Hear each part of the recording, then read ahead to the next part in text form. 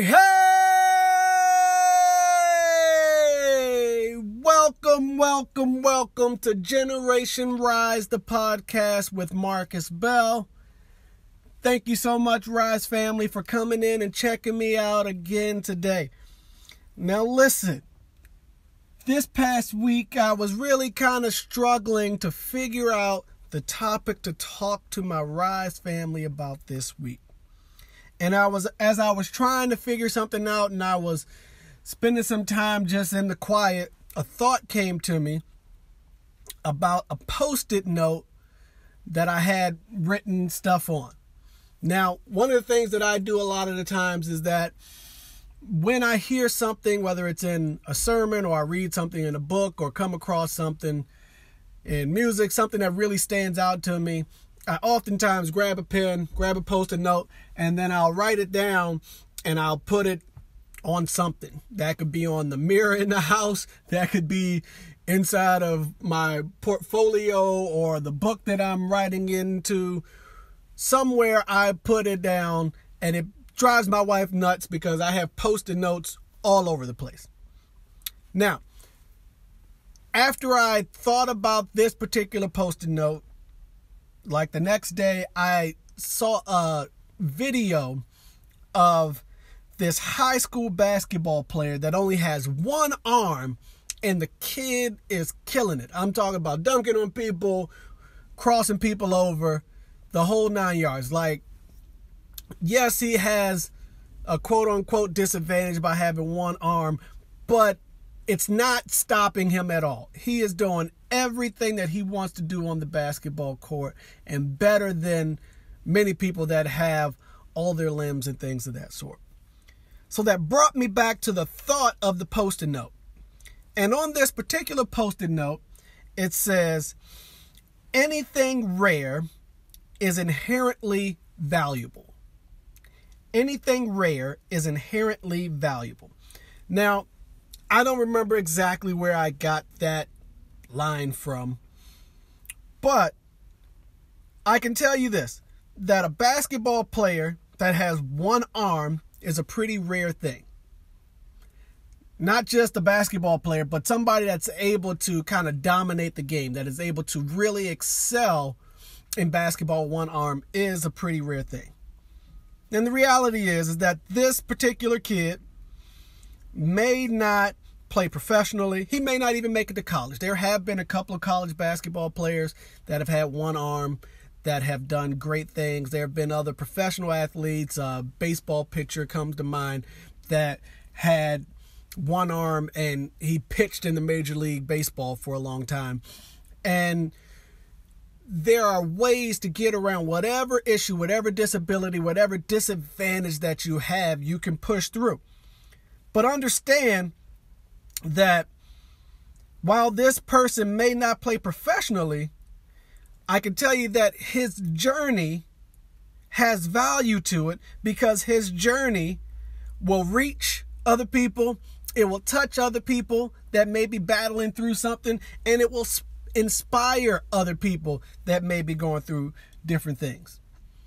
Now, what I can also tell you, and what I want you guys to know, is that Rise family, you are valuable. If nobody's ever told you that, if there's something that you've never believed or never really went into because of your particular situation, whatever it is that you may be going through, you are valuable. Whatever makes you unique makes you valuable.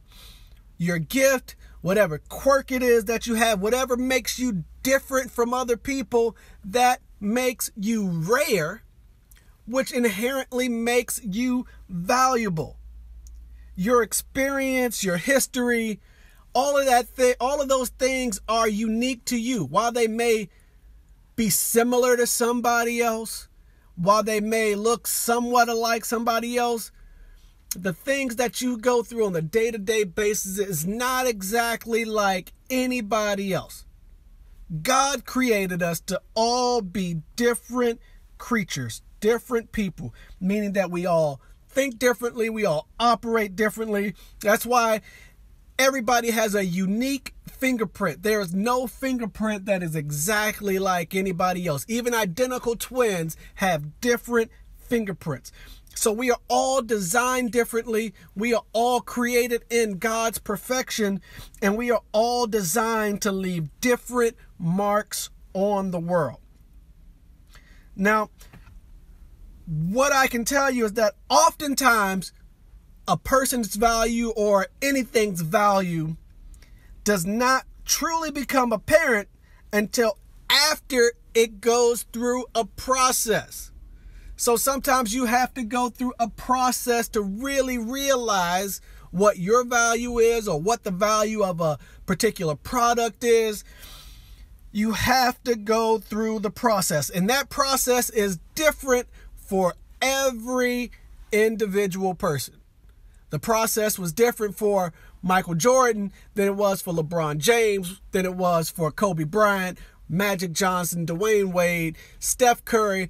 The process was different for all of them because all of them have a different mix that impact and influence the way that they went about going through their journey. Now, that process for each person, for whatever it is that you're trying to do, whether it's football, basketball, whether it's trying to be a singer, whether it's trying to be an engineer, architect, attorney, or be the president of the United States or a president of a company, that process could involve enduring pain, enduring heartache, overcoming a hard upbringing. And two that really kind of stand out to young people that I've seen is the process could mean that you have to endure facing rejection and also facing a change of direction. So here's the thing. Jesus, who's our Lord and Savior, was rejected. Jesus was rejected by his own people. Jesus couldn't do works in his hometown because they only saw him in one way. So Jesus was rejected consistently by people. That didn't stop him from going through the process so that he can do what God needed him to do for us, to sacrifice himself for our sins, right?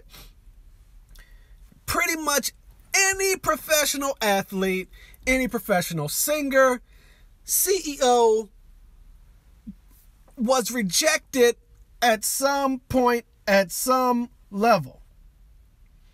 What makes you any different? What makes you think that you're going to go through life and not have to face rejection, not have to face obstacles, not have to overcome some things to strengthen you to where you are going? I think about a person like Serena Williams, arguably the best athlete ever. And when I say best athlete ever, I don't mean the best female athlete, the best tennis athlete, the best black athlete, white athlete. I'm talking about the best athlete ever. She is arguably one of the best athletes ever. She has been rejected in so many ways. She's been body shamed because she has a physicality that's never been seen in tennis before. She has been rejected because of her intensity. She's been rejected in many ways because of her dominance in the sport of tennis. She's been able to transcend tennis in so many ways. Between her and her sister Venus, they've transcended tennis and been so dominant that they've been able to do marketing in different ways, go into different ventures that other people have not even dreamed of in the world of tennis. And the true value of a Serena Williams will likely not be fully realized until she's long gone. It's kind of like Muhammad Ali. Muhammad Ali was rejected many different ways while he was in the height of his career. Muhammad Ali wasn't really shown love and adored until after he retired, because he was so brash, he was so confident, he was such a polarizing figure that he was rejected by the masses. During those civil rights eras of the clashes between white and black people and minorities, and he spoke up for those type of things. but he was rejected. He wasn't really shown love until after he retired. And then he's been able to inspire not just the generation after him, but he's continuing to inspire generations to come. So his true value probably still isn't realized by now. And what I also want to tell my Rise family is that just because you have been rejected, just because you're considered an outcast or been cast out of certain circles, just because you've been looked over and passed over and so on, that does not mean that you do not have worth. Do not think that because a certain group of people don't like you, a certain group of people are rejecting you and won't accept you, that does not mean you don't have worth. It just means that you are still going through the process so that when your value is displayed to the world, it will fit the need of that time. Everything has a divine timing. It has a divine appointment. You have to be patient enough, and you have to be able to go through the process enough to see what's on the other side and to make sure that you're not too far ahead of your time so that when your time comes, it will fit the need of the time. LeBron James was not around in the NBA when Michael Jordan was because LeBron James is needed for a time like now. Kareem Abdul-Jabbar, he was an activist. He did great things with the Lakers, followed by Magic Johnson, followed by Larry Bird. Then came Jordan. Jordan did things a different way. Jordan showed people that you can be a dominant athlete, but you can also be marketable in a way that reaches the masses.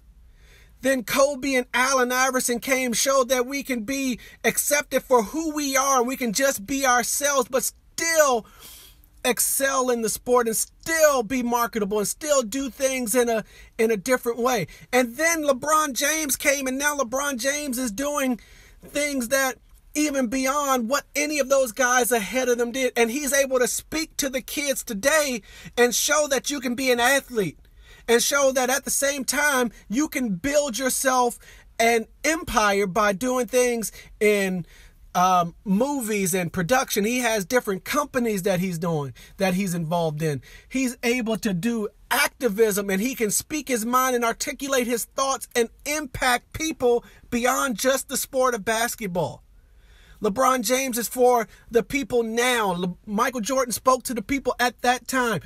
You have to wait for your time so that when your value and when your gift is shared with the world, it is able to reach and connect with the people that it needs to hear what you have to say, what you have to bring to the table. So just because you're being cast out now does not mean that you don't have worth. Your worth is still being formulated, is still being cut and going through the process so that when it gets put on display, people will be able to embrace it. They will be able to identify with it. They will be able to be inspired and drawn to it. So this makes me think about diamonds. All right. Diamonds, the true worth and beauty of a diamond is not realized until it's gone through the process. I've spoken about diamonds once before.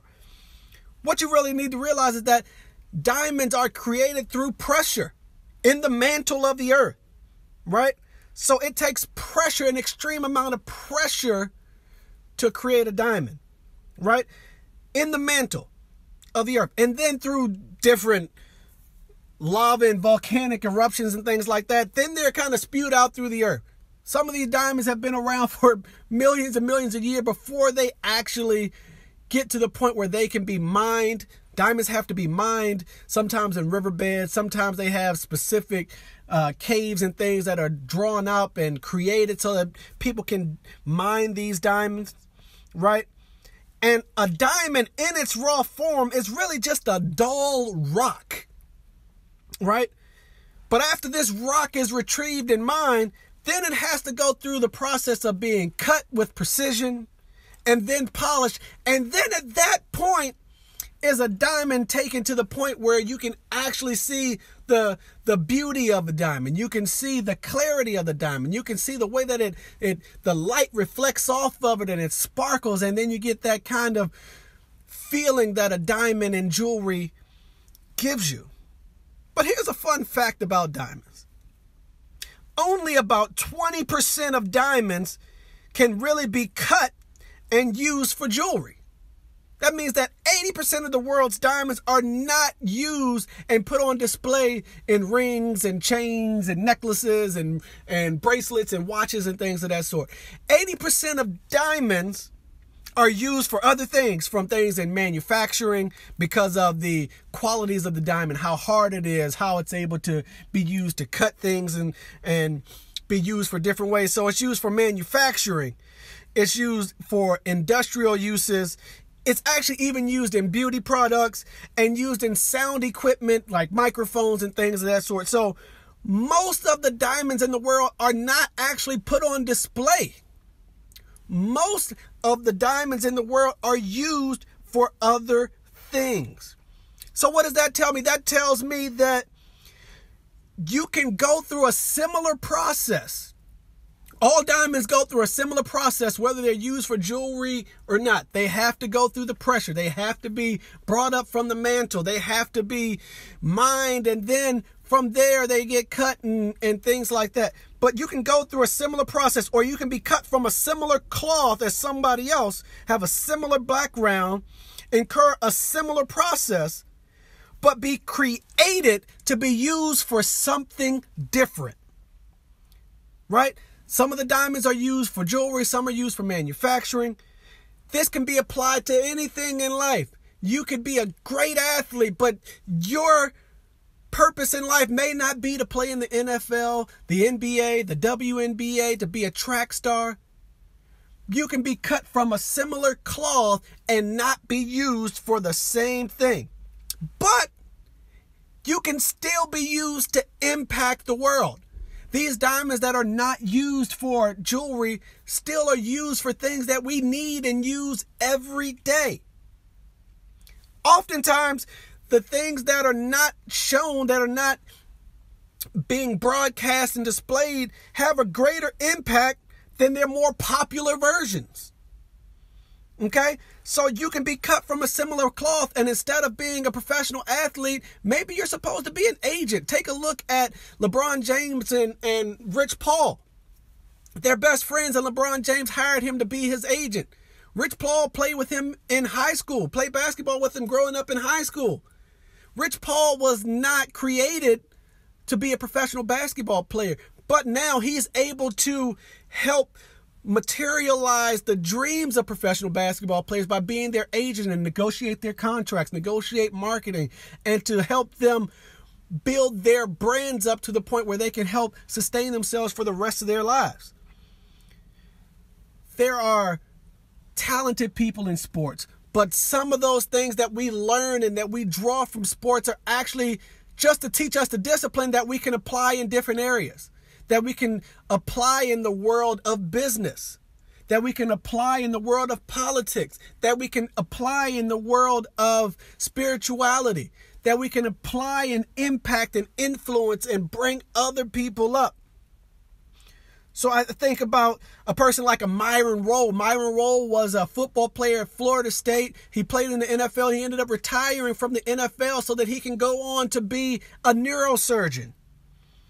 Right? Maya Moore was one of the baddest WNBA players, college players, basketball players in the world. And she's taken basically a sabbatical away from the WNBA to focus on activism, to focus on prison reform, to focus on different things that impact the world in a different way than just her playing basketball. Right? Inky Johnson is one of the biggest motivational speakers in the world. I listen to him myself. He was destined, he had the athletic ability to be an NFL player, but in college in his senior year, he got injured that paralyzed his arm. He had to take that change of direction, which I mentioned before, to be told no, that you're not supposed to be an NFL player. And then he's able to use his story, use his experience, and motivate and inspire people all across the world. And not just in sports. His motivational speeches are given at corporate offices, at different events, different places that transcend beyond just football, transcend beyond just the sports world. Colin Kaepernick, who was an NFL star. He led a team to the Super Bowl. And because he chose to make a stand and take a knee to rally against racial injustices, he pretty much lost his career. But that stand that he took was able to impact and start a movement in a way. There's a saying that the first man through takes the bullet. He had to take the bullet, but the impact of what he chose to do to take a stand has been able to impact a generation that his value for doing that likely will not be truly realized for years to come. It's just like fine artwork. A lot of times an piece of art is not truly valued and not truly shown its worth until years and years down the road. Think about like pieces by Picasso and things of that sort. When he did that, he probably sold that for small amount of money, but now these things are in museums and they're worth millions and millions of dollars. So your worth is not always going to be realized as you're in the process or as you're even alive. Sometimes your worth is not going to be realized until years down the road. Inventors do it. Inventors invent something and then the true value of it doesn't come out until well after their life is over. So realize that you have worth. Realize that you have value, and your value may not be shown in the same way as somebody else's. It may not be that you're meant to be famous. It may not be that you're meant to have millions and millions of dollars, but it may mean that you're supposed to impact kids in a way that helps motivate them, that helps inspire them, that helps let them know that they can do all things, that there are no limits to the creativity that they have within them. There are no limits to what they can do. All limits that a person feels are self-imposed. There's no limit that we've been given that says that you can't do that. You can do anything. You can do anything through God who strengthens you.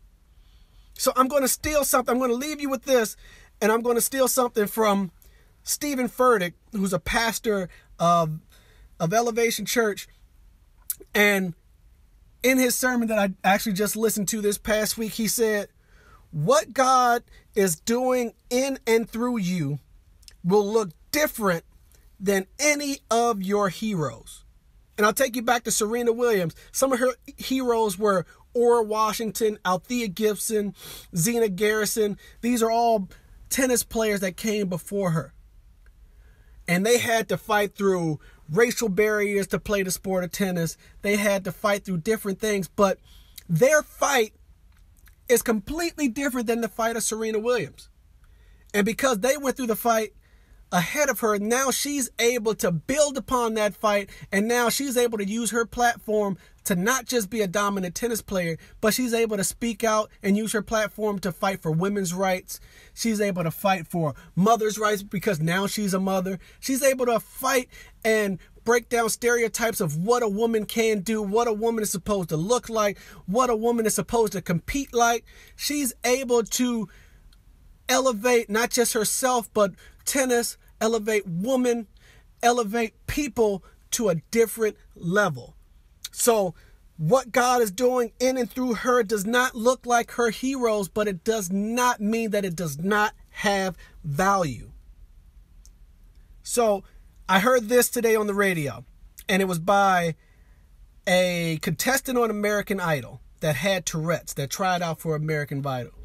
And it says, your issue, whatever it is, whatever you think is holding you back, whatever it is that you think may not allow you to do something, whatever it is that you may feel like is rejecting you, whatever your issue is, it does not have to define you, but it is something that you can defy. Defy the odds. Defy what other people are saying. Defy what your limitation is or what you think you can't do. Defy it and go after what it is that is for you. Rise family, I'm going to encourage you to dare to be different and pursue your own destiny. Listen, Rise family, thank you so much for joining me here today. If you'd like to reach out to me, you can reach out to me on Twitter at RiseENT and the number 1, on Instagram, The Rise Generation, YouTube, Generation Rise. You can reach out to me on my company website and check that out at www.therisegeneration.org. I appreciate all of your feedback. I appreciate all of your comments. If you have questions, want me to talk about something, address something, please reach out to me. Let me know. Thank you so much for joining me here today. Thank you. God bless you. I love you. Now go be great.